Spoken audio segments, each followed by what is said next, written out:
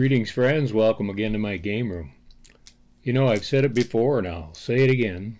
Games of pure chance aren't really games. In my humble opinion, in order for something to be a game, the game player needs to be able to interact with the game pieces, needs to make some decisions, needs to have some strategy or at least some tactical decisions to make during the game. So games of pure chance are not really games. However, they are fun activities, betting on the results of a die roll. We know that as long as dice have been around, there has been betting on the outcome. Not just dice, of course, but just about any kind of randomizer that you can think of. People have gotten excited about tempting fate or courting luck, however you want to look at it. There are a lot of real fun activities that are pure chance. That's why people will sit there in the casino and pull the handle on the one-armed bandit all day long. Casting dice have obviously probabilities about them, but unless you can apply those results, the probability is just a matter of chance. The subject of this week's video is a game that goes back many hundreds of years. 16th century was when it was first recorded. There is a game board in a museum in Munich, Germany that dates back to the 1580s. The game was simply called the Game of Seven, based on the fact that the number 7 is the one that comes up most often with two six-sided dice.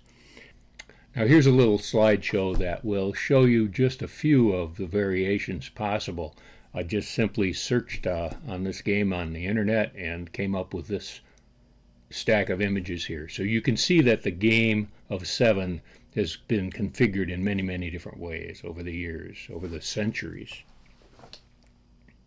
The game eventually evolved into an arrangement of numbered spaces that more or less resembles a house.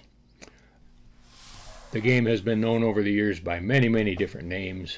Some of those include Funny Sevens, Evil Seven, The Seven Drinks, Pink, Jeu du Sept, Jeu du Sept, Gioco della Barca, Arlequinspiel, Lucky Pig, and the House of Fortune.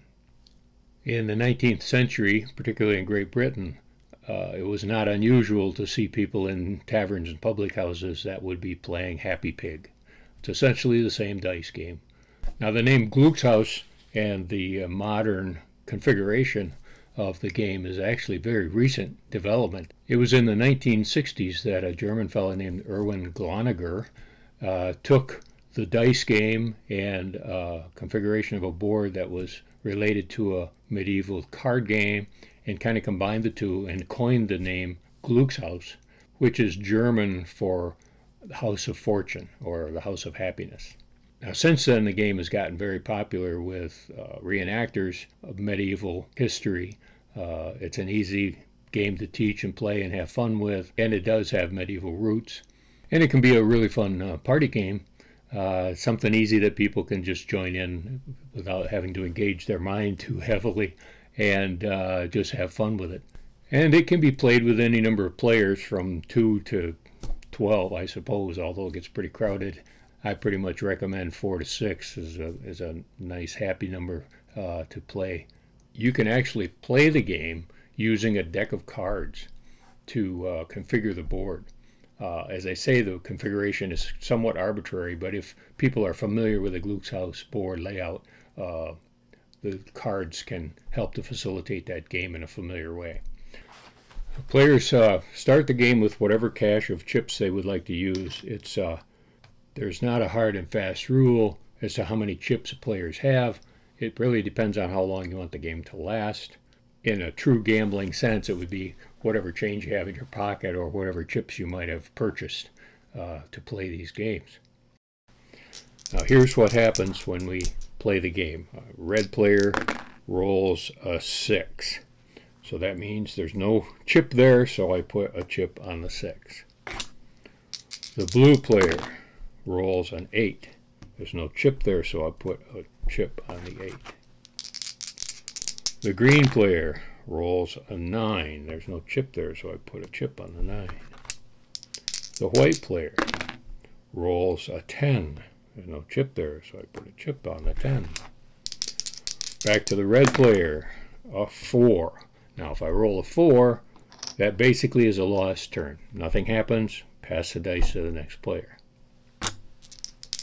So the blue player rolls a 9. There's a chip there, so the blue player gets to take that chip.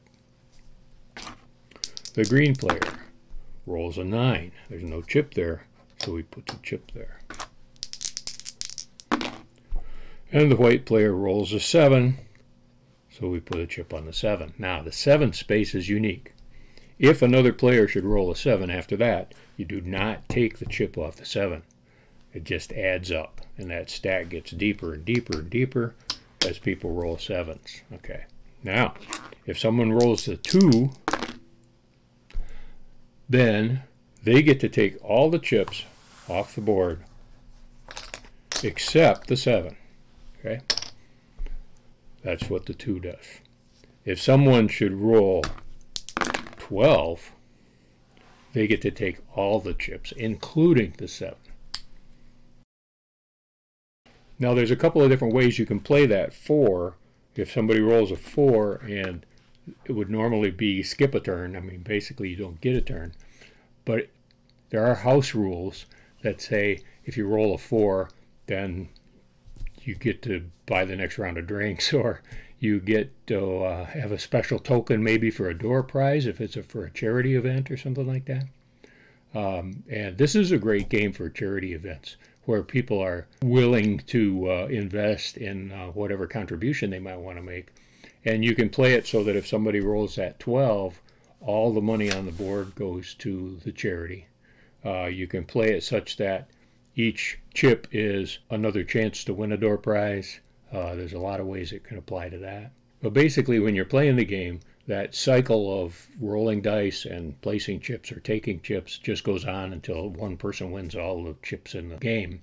I have seen it in larger events where people are coming and going a lot, that somebody gets eliminated from the game, they run out of chips. Somebody else just takes that chair with the requisite number of starting chips, and it just keeps going.